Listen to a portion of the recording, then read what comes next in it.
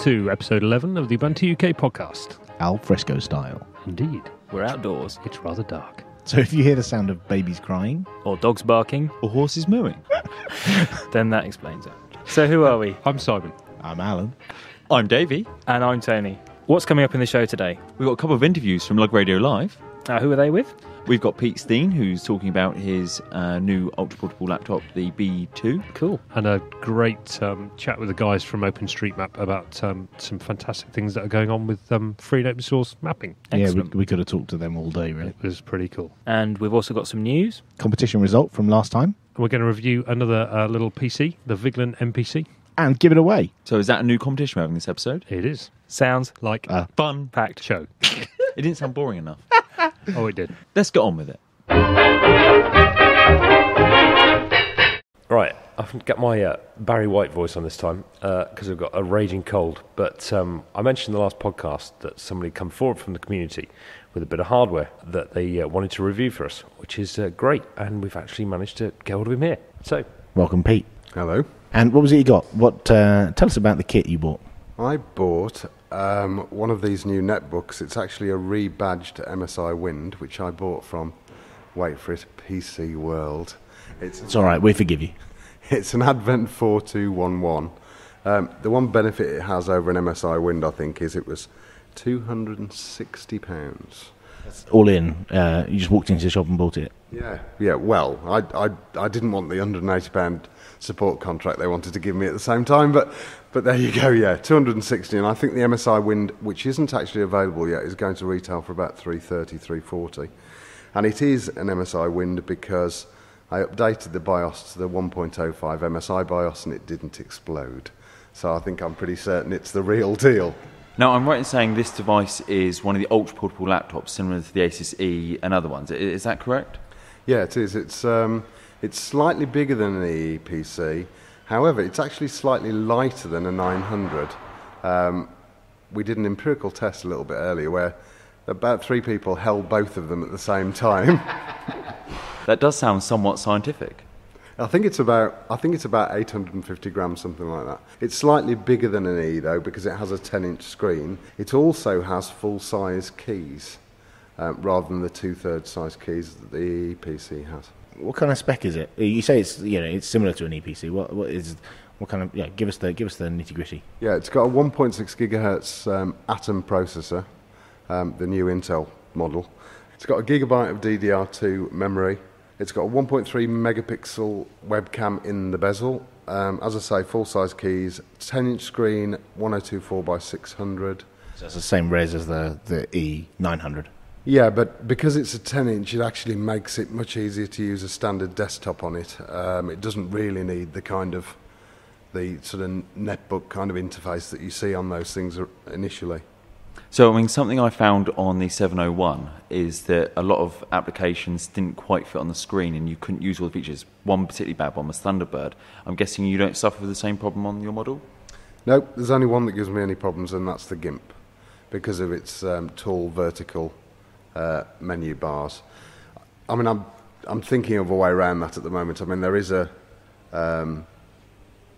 Photoshop-styled GIMP that puts everything inside a window. It's GIMP shop or something, isn't it? Yeah, I'm going to try that out, but that's the only one that gives me any problems. I mean, if you maximise any other application, it just blows up to the size of the screen. It's perfectly fine. what drive does it have on it? Obviously, the E's got a solid-state disk. Has it got a normal drive on it?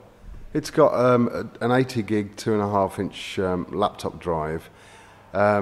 It's probably also worth pointing out it's got an SDHC slot as well, so you can add 16 gig to the memory. And the usual microphone, headphone type sockets. Yeah, microphone, headphone sockets. It's got a built-in microphone, which I have to say is absolutely terrible, as are the speakers. But I don't think that's a unique aspect of this machine. I've seen £1,500 machines that are no better, quite frankly. But the plugged in with a USB microphone and a pair of headphones, you get a really nice sound out of it. It's really good. Now, what was the actual operating system that it was supplied with? Started off with XP. In fact, I think whether it's rebadged or not, I think the Wind's going to come with XP. I don't think I've not seen any models advertised that have Linux on them. I guess that's because it's got quite a large hard disk, and they don't feel it's constrained by having a sort of quite an operating system with quite a heavy footprint, you know. And the CPU is not a slouch. I mean, 1.6 gig. It's the Atom, the teeny tiny thing, isn't it? But it's pretty, pretty fast. I was using it earlier. It seems pretty okay. It uses all the Compiz transitions and everything with absolutely no problems at all. It's really, really zippy. It's Intel video card, is it? Yeah, it's a GMA 950, I think. Yeah, I seem to remember you being quite a big fan of Compiz, and it's working on there seamlessly. There's no problems. Yeah, I love it. I love Blink. Well, one thing I wanted to ask. Now, obviously, it came with XP, and it doesn't actually have a CD-ROM drive, does it? So, how did you actually go about installing Ubuntu on there? This is presuming he has installed Ubuntu. Otherwise, why would he be sat here? Go on, tell us you put Ubuntu on it. Of course I did. Really simple process, actually. The BIOS is quite nice in this machine, and it supports booting from anything you can possibly imagine, including over a network. And I created a bootable USB disk, dropped a standard Hardy Heron ISO on it, booted from it, and it immediately went to the installation screen. Did you find, was there an online how-to or something, or is this like documented somewhere? I mean, creating a bootable USB disk, no problem at all. Just Google it, and you'll find any number of solutions. Some simple, some complicated. I chose one of the simple ones because I'm not fantastic with the command line, but that was no problem at all. It took about 5 minutes to do. Once I'd gone through that process, about 5 minutes, and it was on there and ready to go. Have any issues with any of the hardware on it? And for example, the wireless. Have Ubuntu sort that out okay, or have you had any issues at all with any of the hardware on the system? Actually, I've only had problems with one piece of hardware, and that is the wireless card. Surprise, surprise. It's using a new Realtek 8187 SE card, not currently supported in the latest kernel that ships with Hardy Heron, which is quite a new kernel, 2.19 or something. We don't do version numbers on this podcast. Fine, but it's a fairly new kernel that ships with Hardy, and it doesn't support it. So I did have to compile that driver and insert it into the kernel. Again, though, that wasn't difficult. There's already quite an active user community for the MSI Wind, and it's at msiwind.net. And probably, I think the most active forum within the msiwind.net site is the Linux forum, and there are lots of how-tos and lots of scripts. So I grabbed the script that was available on there that nobody's reported having any problems with. 5 minutes later, in a reboot, I'd got working wireless.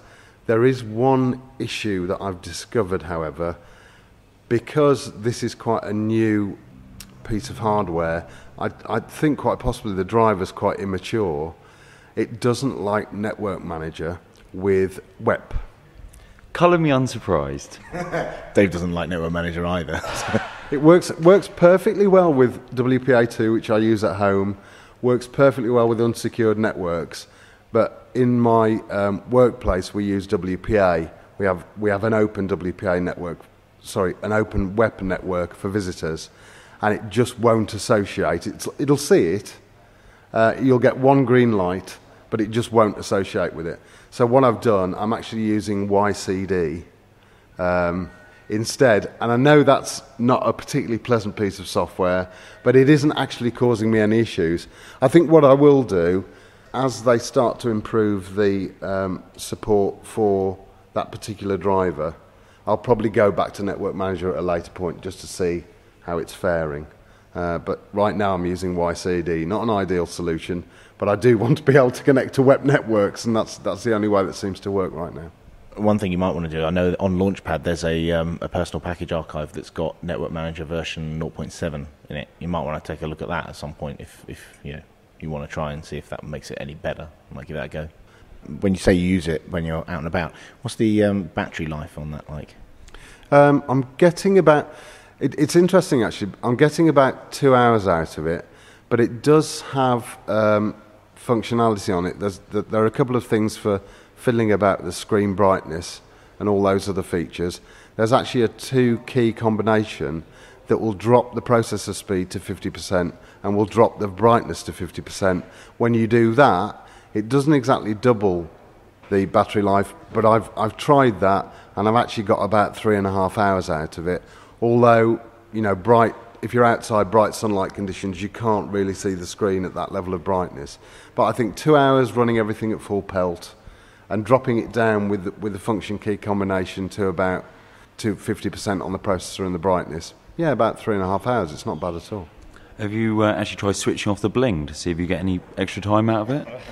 Oh, I'm sure I would, but that's too much of a sacrifice for me, I'm afraid.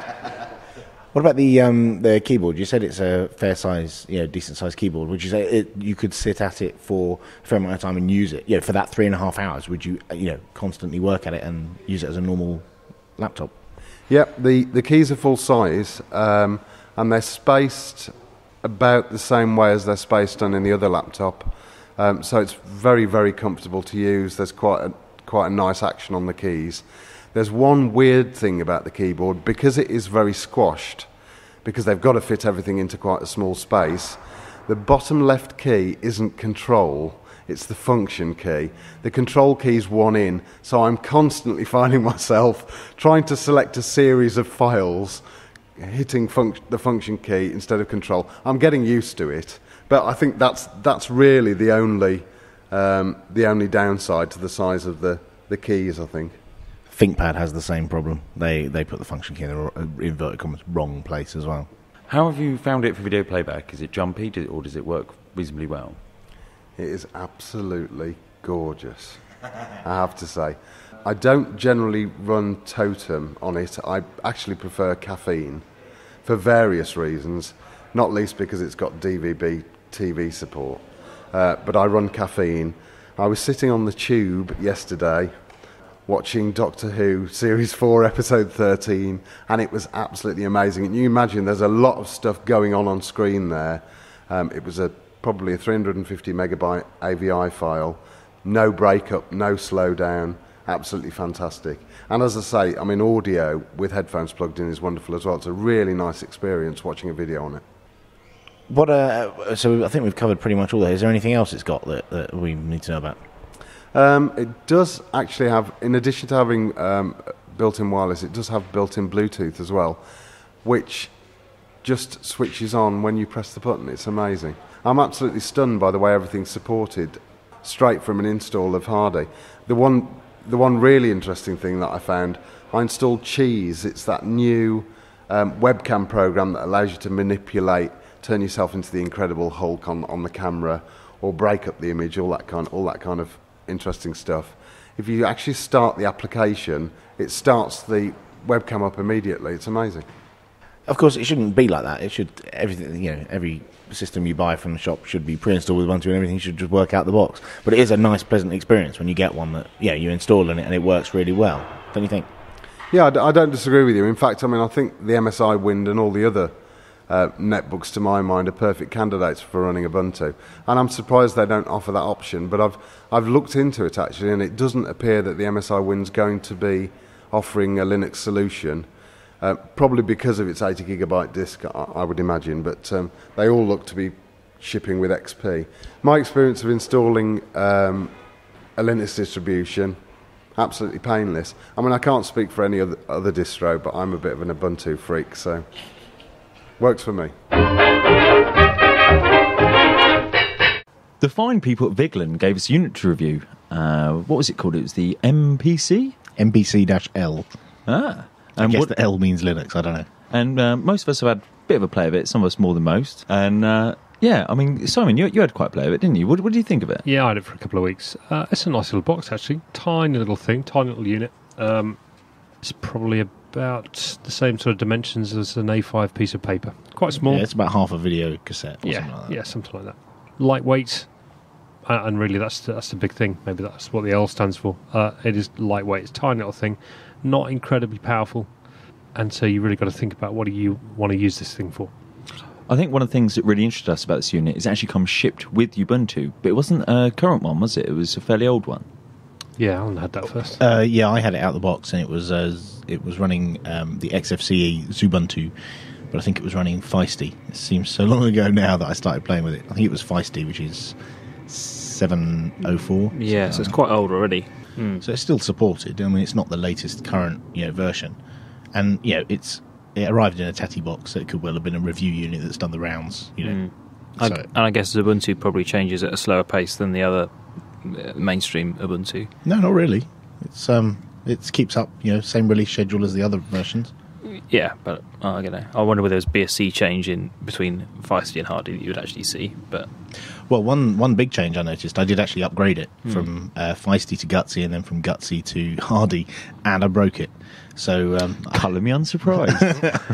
It was just a software breakage, which I filed a bug, and it has been fixed. So if anyone else has one of these and they upgrade it to Hardy, it should be okay because the fix has gone through. It was a video driver problem. So when I took it out the box and installed and plugged it in to a display, it all just kind of worked. But I was kind of disturbed by a couple of things. No, disturbed's the wrong word. Surprised by a couple of things. Like, for example, there's no flash installed, which compared with the efficient PC we looked at last time, that's useful.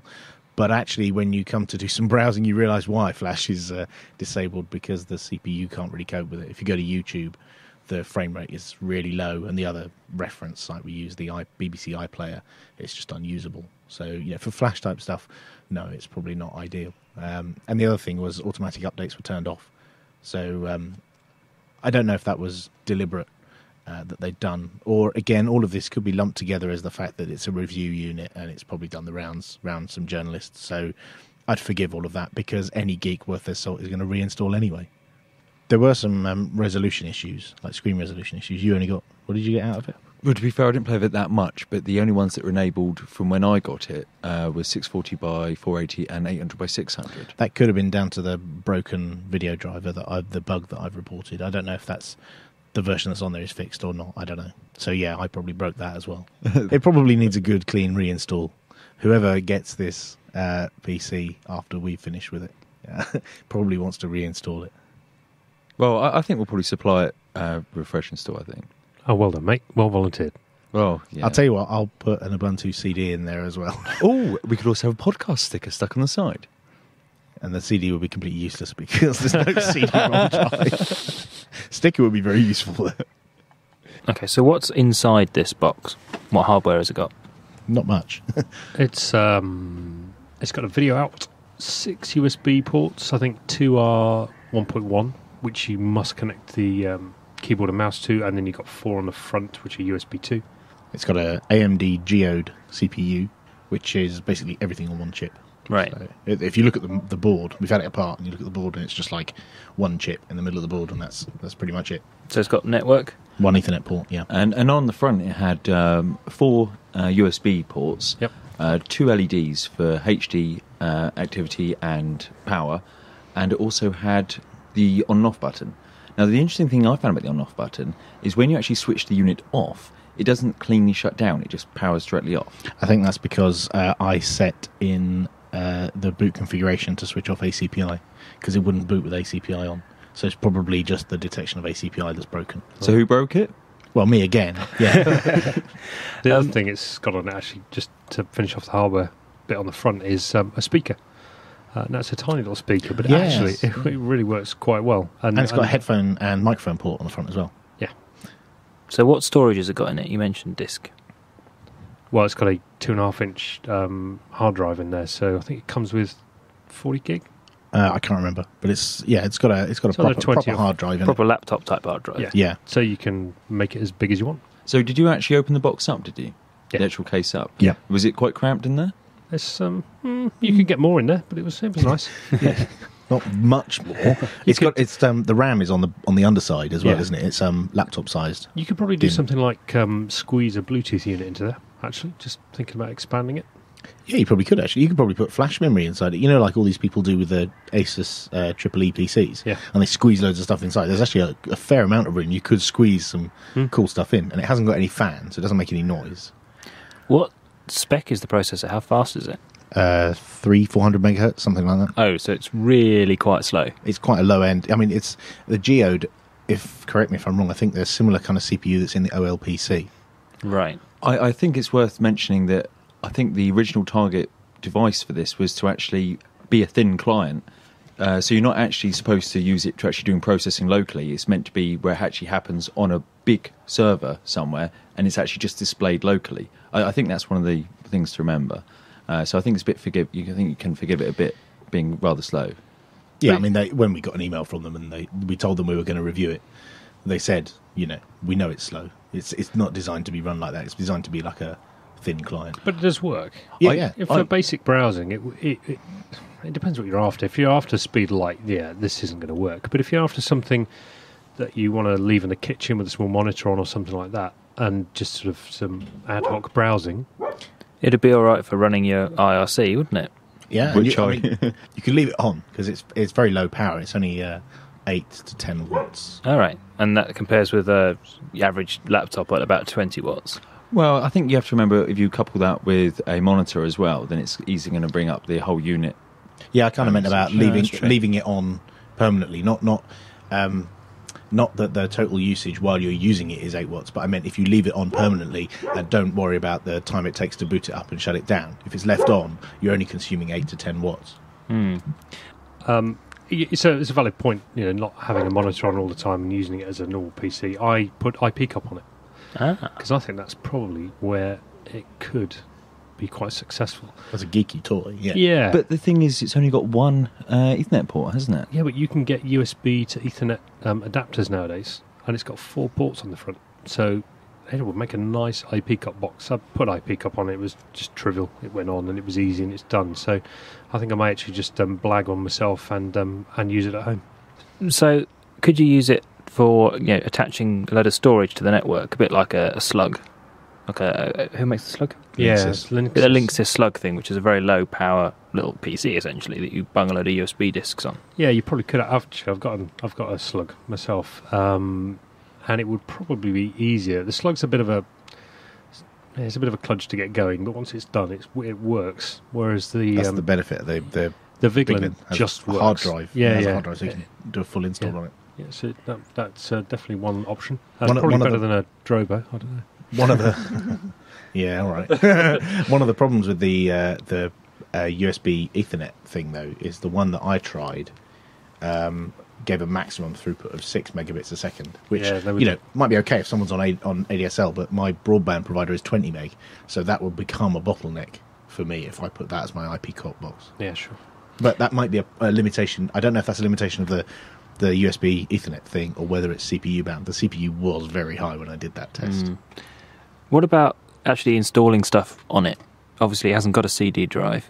So how do you go about installing a distribution like IPCOP or something like that on it? I guess there's a few ways. You can do it off of a USB stick or off of a USB connected optical drive, or take the hard drive out and put it in another machine. And my favourite is to obviously use network booting, PXE or PXE booting. Yeah, that's cool. Yeah, that's my current favourite. So what other kind of usage could we get out of a little box like this? The firewall thing sounds brilliant, but machine. So we've got a firewall machine in the kitchen that's left on as browsing an IRC client. Important things in life. Yeah. Well, I think one of the useful things, if you just need a machine just for checking your email, web browsing, just general usage, or even editing, I don't think you'd get on so much with artwork, but I think for text document editing, if you just had a monitor on your desk, you could actually attach it to the rear side of the monitor, and so you could actually have a very tidy desk, but it just looks like you've got a monitor, keyboard, and mouse. So I think that's a valid use for it. And also a plaything. It's similar to the EPC. It's a low cost, useful little bit of kit that you could find a use for. I think pretty much any geek out there is going to find some use for one of these things. I mean, it's a cheap PC. Yeah. How much is it? It's, if you go to their website, it's the Viglin's website. It's £99 plus VAT and postage. Yeah, see, that's a bit more than I'd be willing to pay. That's good, because we've actually got a deal with them. If you want to get it cheaper, you can do. You can get it for £79, including VAT and postage. And you need to email them, mpc@viglin.co.uk. And if you email them and tell them that the Ubuntu UK podcast sent you, you can get it for £79. And see, that's a bit more like it. I think I might actually get a couple myself. Yeah, I'd be tempted. Now I know about that price. I'm going to build a house out of them.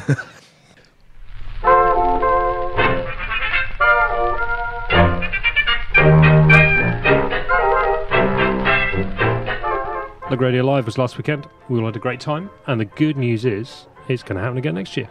That's good news for the UK floss community.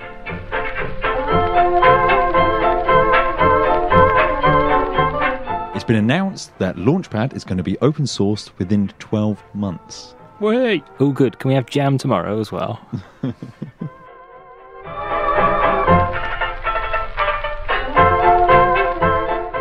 Ubuntu Weekly News have had their 100th issue. Yep, congratulations, and they've released a podcast to celebrate. Is it considered palindrome if you're talking about news in a news segment? Not palindrome. Doesn't work. Palindrome of Bolton would be not lob. Not lob. Yeah, okay. Potential fail there.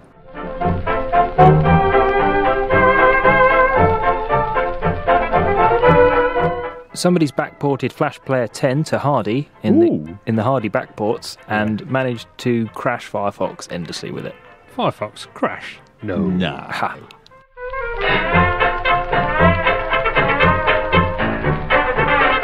We've got Simon, Alan and Davey here, and we're also joined by Andy and Etienne.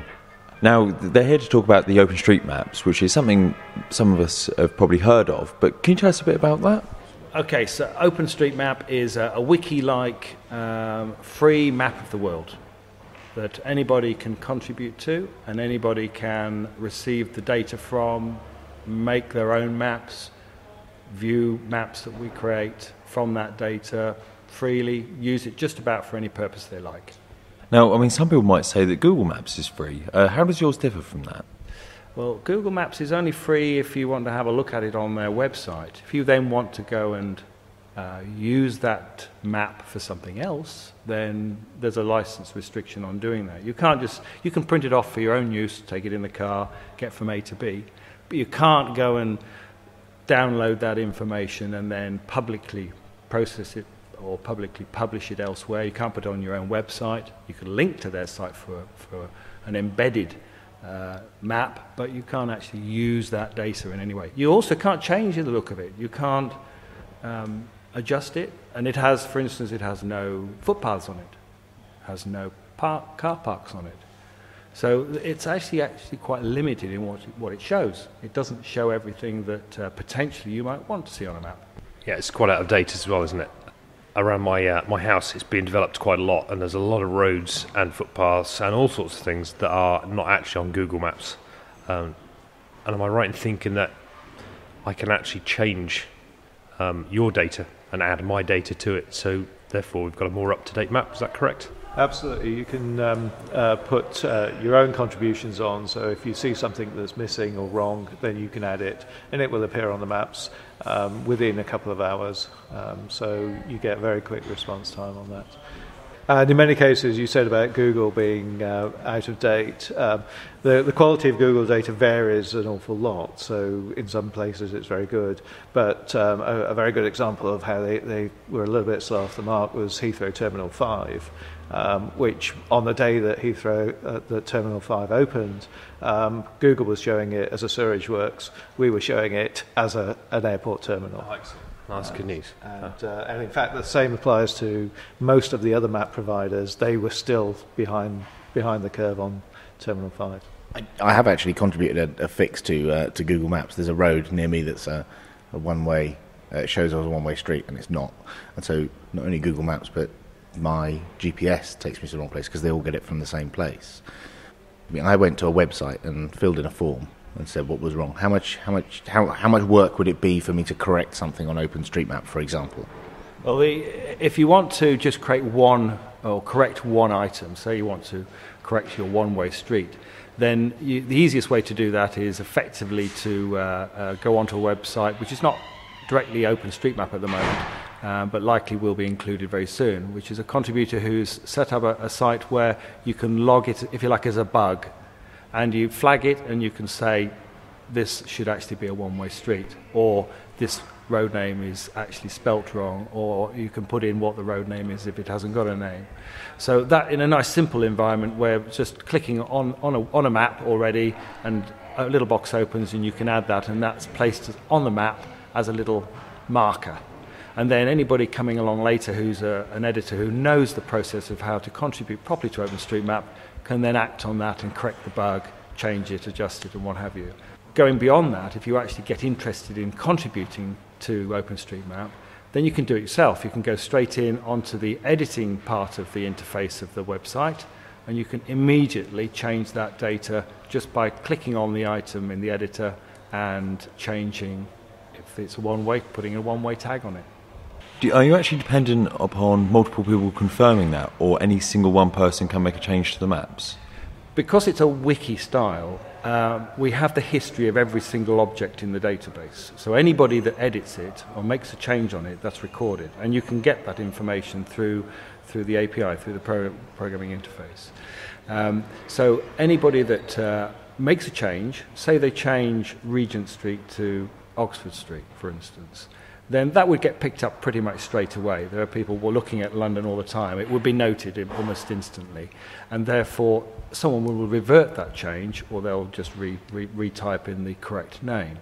So things like that. There isn't a moderation process that requires any data that's submitted to be checked before it becomes live. It's live straight away. But the reality is that when errors are found, or when things are messed up, those are corrected pretty quickly.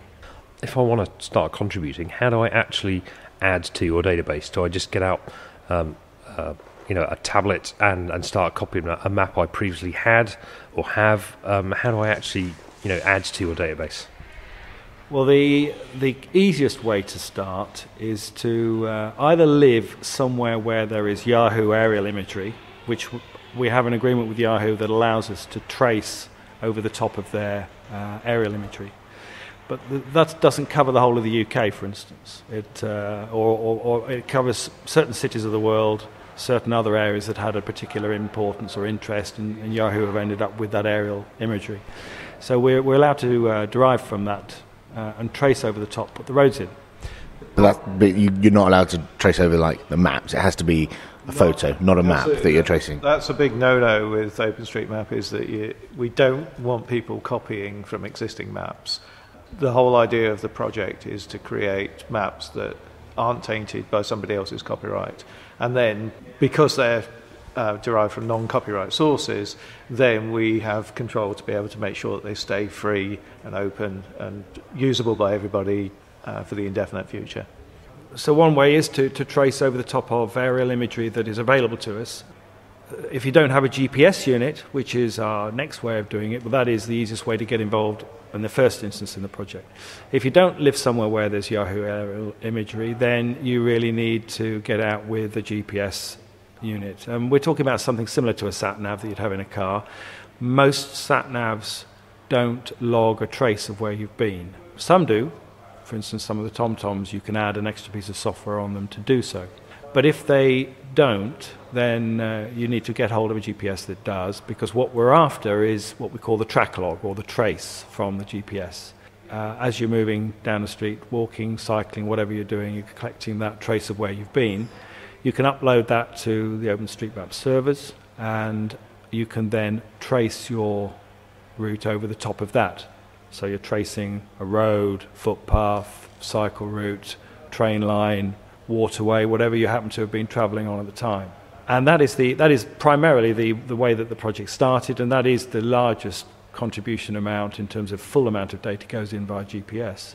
So you trace in over the top, put in the roads and what you put in, and then you tag those up. You add extra information that tells everybody what that is. So if it's a primary road and its reference, the road number, or if it's a footpath, or if it's a cycleway. So those are extra tags. And we can add as many tags as we want to any object in the database, and it is an unstructured tagging system. In other words, there's no rules that says you have to put this tag or that tag on. You put what you like on. So if your interest happens to be something specific, you can add tags related to that. There are people who have got an interest in things like skiing that have used this system to draw ski maps and pistes and lifts and things like that, and then maps are then generated from that data. There's another group that are very interested in cycling and are doing all the Sustrans National Cycle Network, and there's a map that shows that. So people with specific interests can add the tags that they're interested in to the map data, and then generate nice maps from that are specific to their interest. So if I didn't actually go out to make a concerted effort to actually do mapping, if I just left my GPS logging, if I know I was going to be in the car all day and I know I'm going to be on roads, I could just submit a whole chunk of data and that would still be useful to you? Yes, absolutely, very useful to us. What would happen if I happened to go into a shop car park or I went to a petrol station? Would that invalidate the data? No, that doesn't matter, because there's always going to be some statistical anomalies and so on. And when we aggregate all the data together from lots of different tracks, then that all gets cancelled out. And in fact, it can be quite useful, because if you know that most of these journeys are being done by car, for instance, and there's a big lot of traces leading to a certain location, you know that that's somewhere where you either take a car to park or to fill up with fuel or something similar to that. So it's an indicator that actually there is something that's of relevance in terms of navigation or a map, and therefore you might want to investigate it if there is nothing on the map at the time. Yeah, I mean, most sat-navs nowadays have got a button that says show me the nearest petrol station, and if you've got them marked on the OpenStreetMap, then that's an advantage you have as well, isn't it? Yeah, we have all, I mean, not for the whole world yet, of course, in terms of coverage, but it's growing rapidly, and you know, we may be in the situation where every single petrol station in the UK is on the map by the end of 2009. It's a realistic proposition. So it's not far away. But we're not talking just fuel stations. I mean, everything from supermarkets to letterboxes. I mean, there is no letterbox map. Do you know where your nearest letterbox is? I mean, no. You might do if, because you post in it by walking down the street. But if you happen to be somewhere else and needed to post a letter... Well, I'm in Wolves now, and I have no idea where the nearest post box is right now. So, yeah, absolutely. So we collect. I mean, they're easy things to see and notify, and we put those into OpenStreetMap, and very handy thing to have. Should we hand this over to you, because we've got to go? Can I just ask one more thing? Yeah, go for it. Where did you actually get the traces for the actual land mass of each country? There is a data set, especially in the US has a lot of data sets that are made publicly available because of government policy to make their data publicly available, which means a lot of things that are done by NASA and the like are available. So there is a product called VMap Naught, which is basically basic coastline, which gives the outlines of the landmass. On top of that, we've got another source called PGS, which is a coastline data source also out of the United States, which is much more accurate. And we've imported that into OpenStreetMap, and then we have people who spend all their time correcting it against Landsat aerial imagery, which we can also use, satellite imagery, which isn't very good resolution, but it's certainly good enough to get a coastline, and adjusting it to the shapes of islands and areas. And we're talking about a huge amount of time that takes. We even have tools. We have a tool called Lake Walker, which can actually correct automatically, going between the colour of effectively blue water and browny green or whatever landmass. So it can actually follow the pixels on the map and actually correct it that way.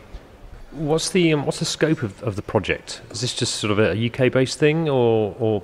It's a worldwide project. It's the objective is to create a map of the whole planet, and there's activity. There's a lot of activity in Europe. Germany, in particular, is very active. Spain is pretty busy. The Netherlands, UK, Ireland, but also there's big active groups in Australia, in the US, in the Philippines, South Africa, and India. And it's growing all the time, so it's very quickly going to have coverage for the whole planet.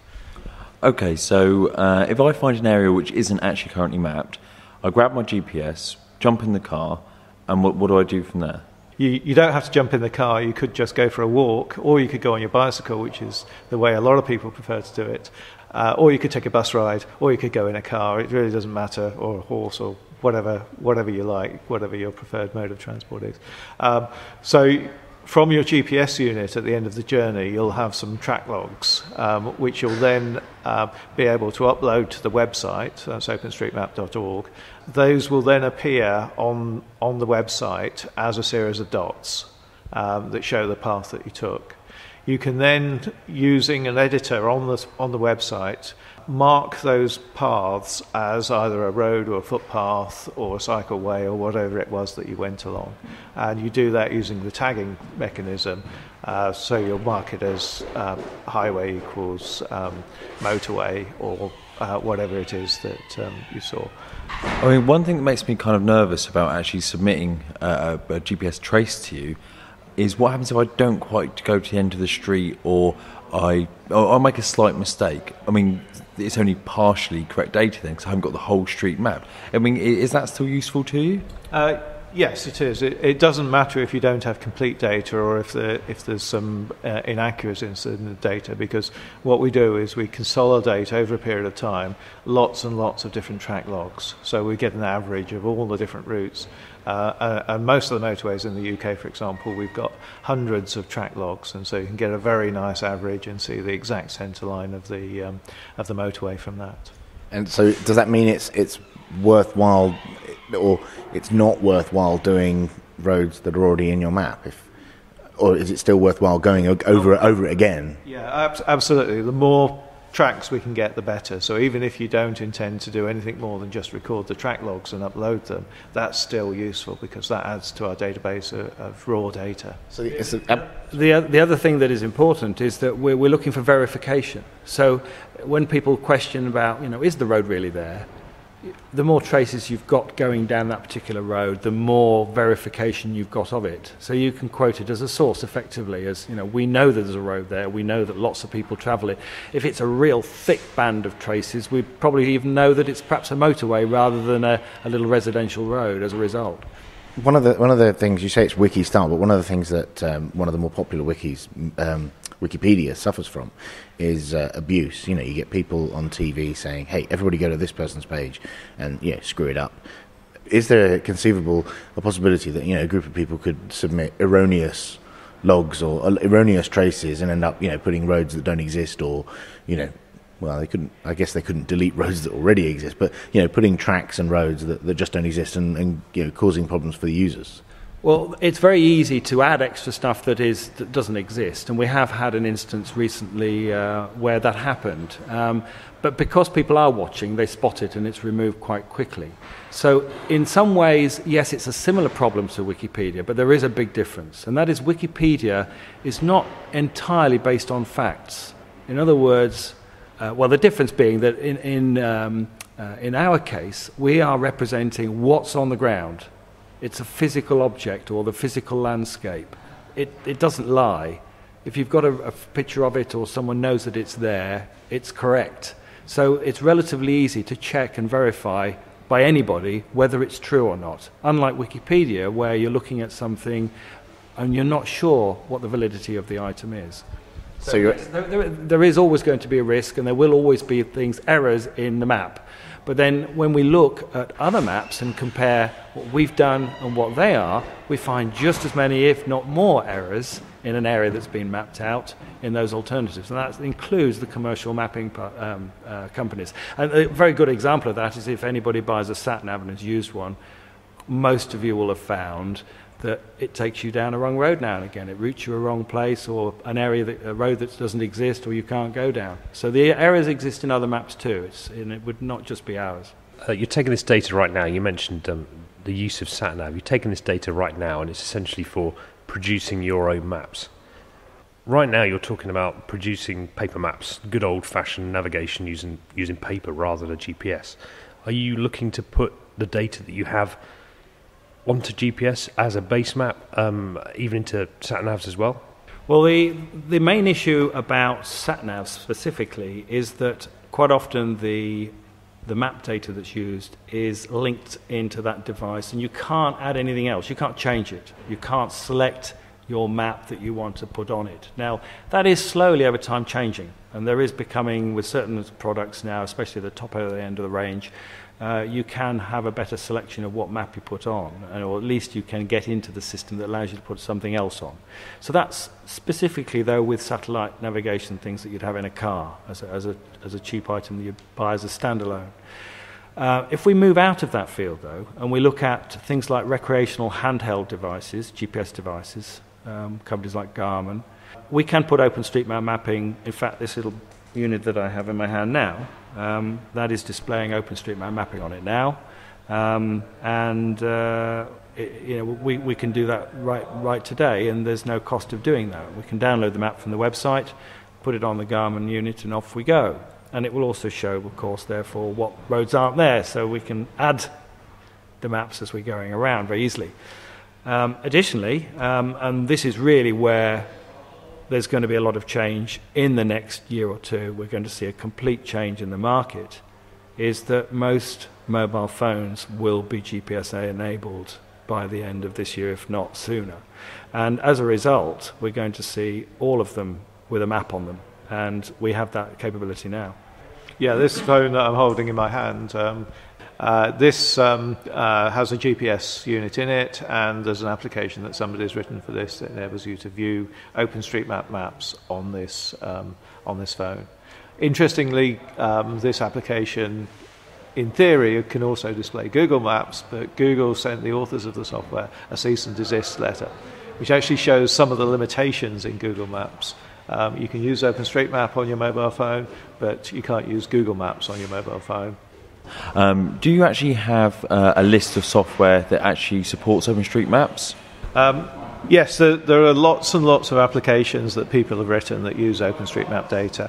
The best place to find out about these is to look at the wiki on OpenStreetMap, which is a Wikipedia-like space on our website, where anybody that's written a solution or a tool that works with OpenStreetMap will have put some information on there. So that's the best place to start looking.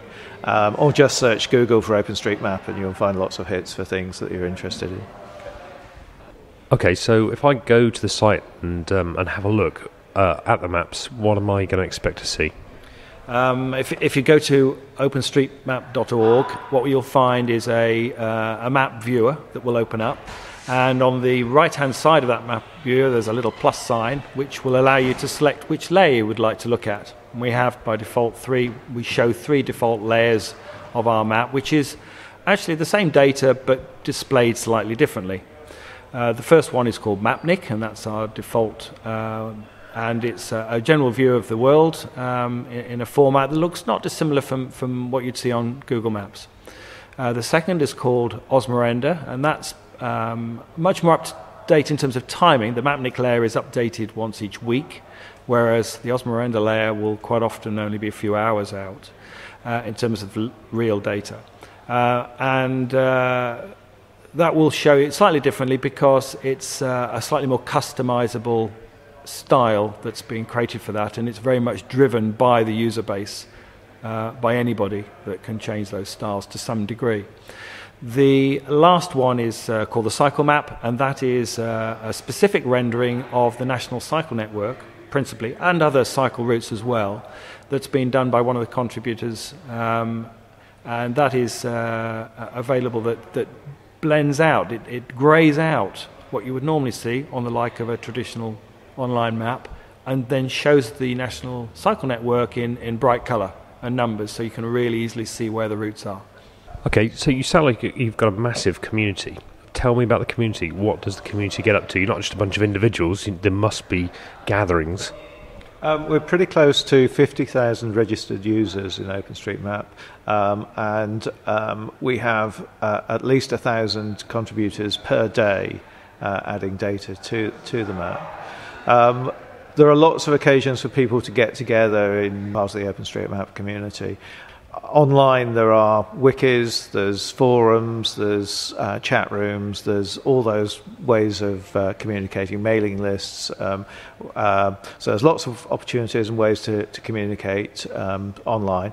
There's also something called mapping parties, which are organised weekends where somebody will designate a town that isn't yet mapped and invite people to come along and just turn up for the weekend, or for just one day over the weekend, or however much time you have, and just help to map that town.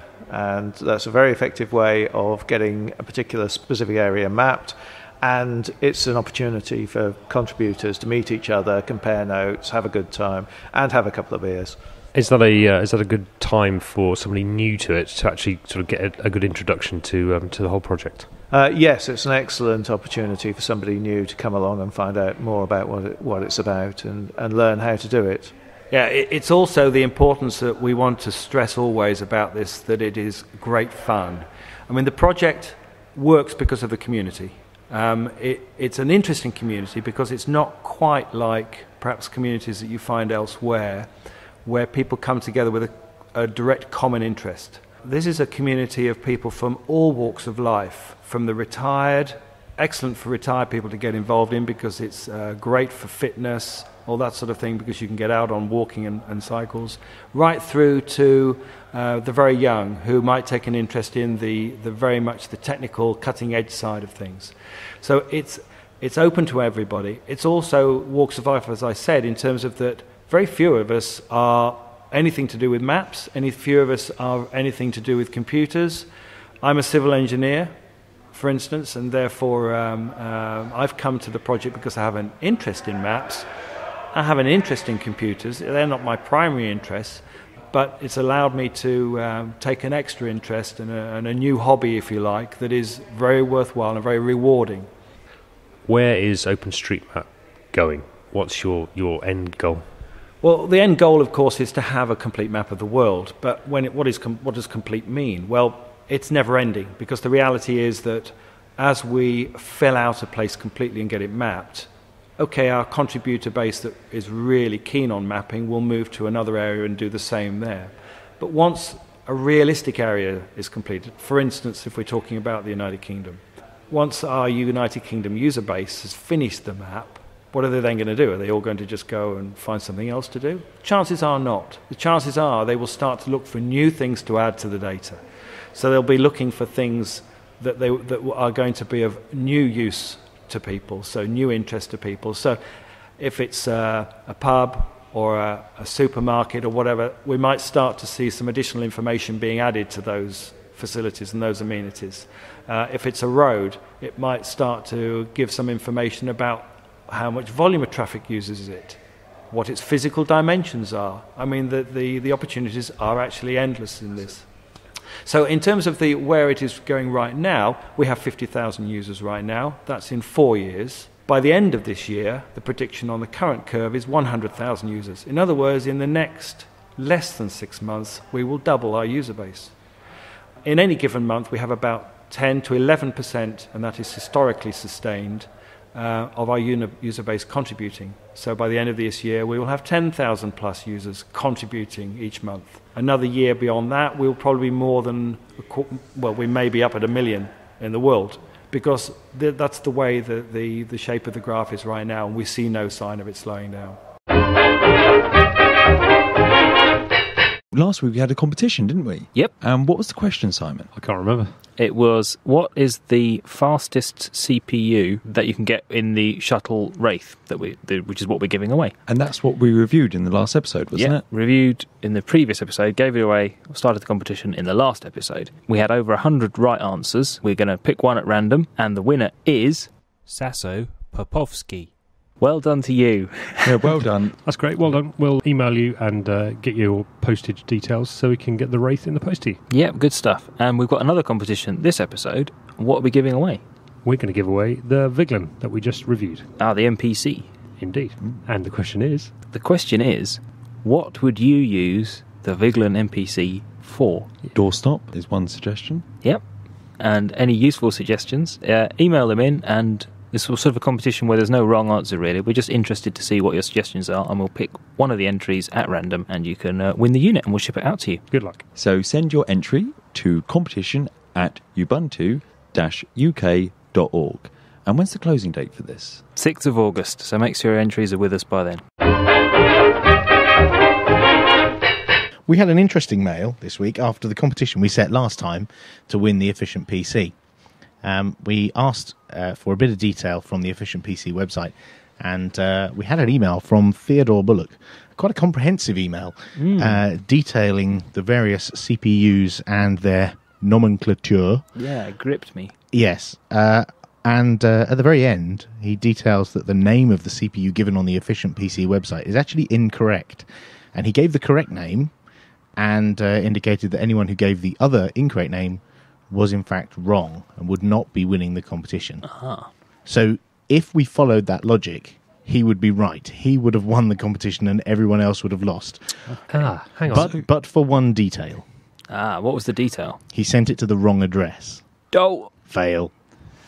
sorry, Theodore. And he also ends his email with, if I win your little contest thingy, I will give you my address at that time. Well, as you haven't won, we don't need your address. But thank you for entering. Meow. Or not. Oh, that's harsh. That is pretty harsh. We also had a nice email from Billy Toulis saying, bring back Laura, you Excellent. We'll get Laura back when she's good and ready. Yes. Thanks for the motivation. Thomas Mashos, whose email we read out on the last show, has given us an additional comment saying that he's actually learned something from this show, which is really quite good news, and it's made him smarter. And that is that he always used to call FS-Tab F-Stab, and now he knows to call it FS-Tab. What does he call canonical, I wonder?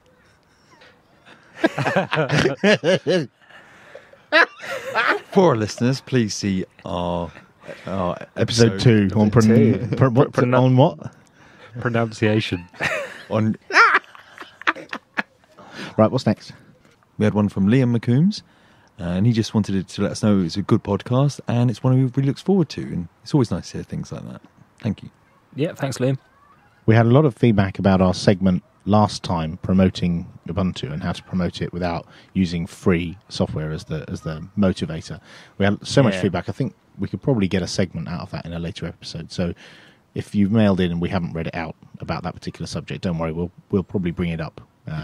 And if you still want to mail content about that, I think it would still be useful for our future episode. Yep. Yeah, absolutely. Yeah. We have more feedback about that one segment than I think we have had for any other single segment since we started, I think. Total, yes. And it was about 3, I think, wasn't it? Yeah.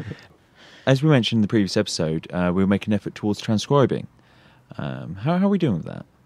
Yeah, we've got a bunch of people who are making corrections and contributing new content and carving up the episodes as well. It's really good. We're getting a lot of good feedback with that.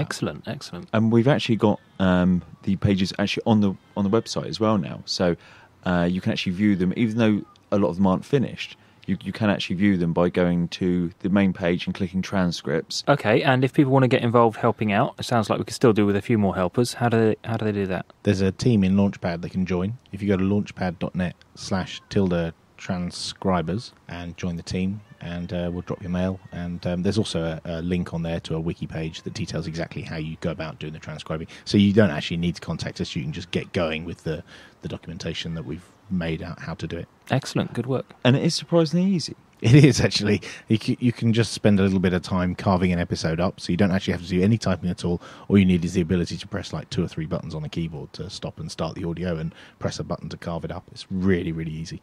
We might even give a prize for the best transcription done. A sticker. I think we can stretch to 2. You can get us, as ever, on Twitter at twitter.com/UUPC. And now on Identica, that's identi.ca/UUPC. Because we love the freedom. Email us, podcast@ubuntu-uk.org. Yeah, we'd like to hear your suggestions for the show, any recorded material, tips, reviews, rants, photographs, abuse. Bring it on. And I'd also like to say thanks to our mirrors, showmedo.com, bitvote.com, and we've got 3 new ones. We've got Martin Meredith, Jonathan Davies, and Ben. Thank you. You can also get us in our IRC channel, #Ubuntu-UK on the Freenode network. Give us a ring. The phone number's on the website. It's 0-something. 0845, isn't it? Let's not go there. 08, expensive. Oh, here we go. And we'd like to thank our interviewees from this episode, the folks from OpenStreetMap and Pete Steen. That's all for this episode. We'll see you next time. Bye-bye. Bye-bye. Bye.